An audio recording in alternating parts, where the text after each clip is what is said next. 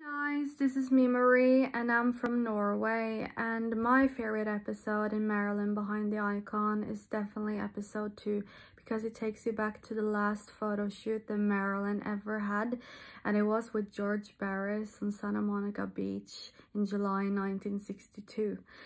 And it also takes you back to a very challenging time in Marilyn's life, but where she had one person who really stood by her side and really wanted to work it out with her, and that was her second husband, Joe DiMaggio, and they shared a really special bond.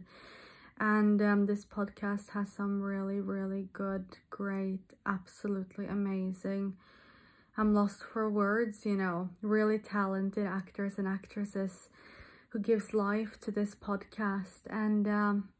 yeah, I really hope that this podcast will inspire you as much as it inspires me.